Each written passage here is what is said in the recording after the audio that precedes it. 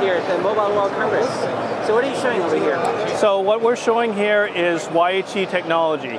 It's 60 gigahertz technology that basically Silicon Image, who's one of the founders of WiHD, has modified a Galaxy S3 as well as modified an Amazon Kindle to transmit wirelessly the full HD signal to these TVs. You'll see on top of the TVs there's a WiHD receiver.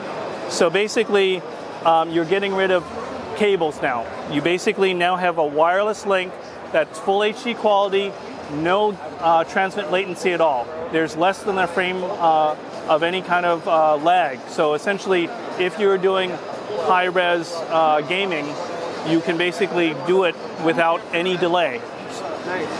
So how does that work, the receiver? So it's basically 60 gigahertz. It's our standard put together by the consortium, which consists of Sony, Toshiba, Panasonic, Samsung, LG, TP Vision, and Silicon Image. And these 7 companies got together to create this standard more than 4 years ago. And so what you're seeing is essentially the receiver is connected via HDMI to the TV. The beautiful thing is I can put my TV anywhere now. Put it up on the wall. I don't have to worry about cables. We're in almost, I think, 8 different Epson projectors. So I put the projector up on the ceiling, and I don't have to route cables down, across the roof, down the wall to wherever I happen to have the source. Even a PS3, I don't have to worry about where it is in the room. I can put it, if I have a gaming chair or a special sound system connected to it, it doesn't matter where it is. That's what's really nice about doing wireless video, is it doesn't matter what the location is, but the quality has to be perfect. And that's the key thing here, is that Silicon Image is able to make chips that basically have our wireless HD technology inside, and it has perfect quality video and no gaming lag. So it's a great standard. So how long has this been on the market? These products have been on the market for more than 4 years. Since 2009 was when the first products came out. Is it still version 1.0 of this spec? We're actually at version 1.1, which the spec actually goes up to Ultra HD, so it actually can support 4K TVs. 1.1 supports 4K? Yeah, the current spec will support 4K. So what is the spectrum used? So it is the 60 gigahertz public spectrum.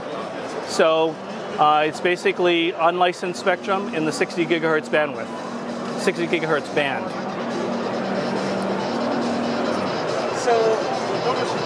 And what you're seeing, what you just took a picture of, is Silicon Image's 4th generation product. That they've taken the chip and shrunk it down to that very tiny chip right there. 4th generation? That's their 4th generation product, and that's what's inside this Amazon Kindle and the Galaxy S3, that they've modified it to put it in to demonstrate the technology. What's the other part here? That's the actual module it fits on top of. So a chip doesn't work by itself. You typically have to have a few things around it.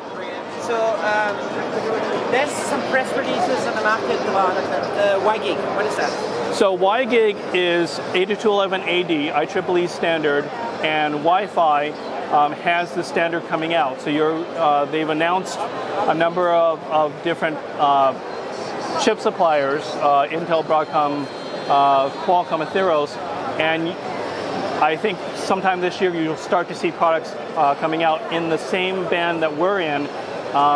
The difference is that we've been around since 2009 with products. So we have, Silicon Image is in their 4th generation of products, a lot of maturity, robustness, stability, whereas WiGig is just starting to come out with their 1st generation of product.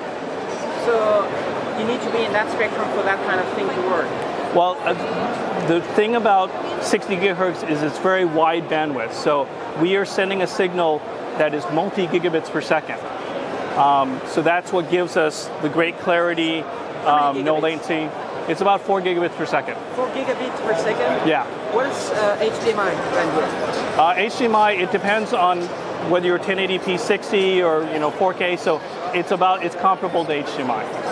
Comparable to an HDMI bandwidth? For 1080p 60. So, and then there's people talking about Miracast and yeah, so I see a lot of that, especially with phones. HTC has their HD Media Link HD, and Samsung has their Allcast dongle. issue with Miracast is it's over Wi-Fi, and Wi-Fi is ubiquitous, and that in a way hurts them because you're going to have interference. You know, how many APs do you see from your house? So in the end, they have to get over their interference problem. But more importantly, because Wi-Fi is a much smaller band pipe, you have to basically take the video, compress it, send it over the pipe, uncompress it, and you're going to add latency, which for anyone who's tried to play a game, it's very frustrating to have a delay in the game, where you're responding to something on the screen that's already happened on the phone, but you don't realize that, but you're controlling the actual phone. That's the beautiful thing about showing these games on with wireless HD, because there is no latency. What I'm doing on the phone is exactly what I'm seeing on the TV. So right now, or in the near future, you can imagine having one device like a Galaxy S3 that would have wireless HD, that would have Miracast, and that would have MHL, and people can just like... yeah, I think it's usage-based. If I'm just sharing photos with my family, then I think Miracast is fine. If I want to do anything more than that that's interactive, like playing a game, then I obviously want the no-lag, you know, perfect quality video. You think of how much money the game publishers spend on making their game look great with awesome graphics. They don't want to see it compressed further and degraded. So I think that, you know, each one has its uses.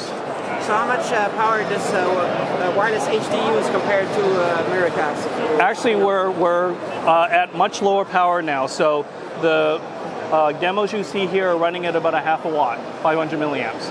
Whereas I know when I play around my Miracast phone and I get an Android widget, like battery monitor widget, and I watch it, it's running close to an amp. So it's probably about 50% of what I'm seeing over Miracast, but you get the perfect quality and the no gaming lag. So how much is the price of something like this? Is it possible that all devices going to have this? That's my hope, but unfortunately for pricing and implementation, that's a Silicon Image question, and I'm more standards focused. All right, so 4K support is today. The specification supports 4K.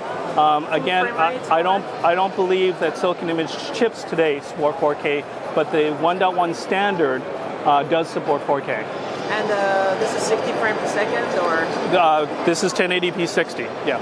We support that today. 3D too? With 3D, yep, absolutely.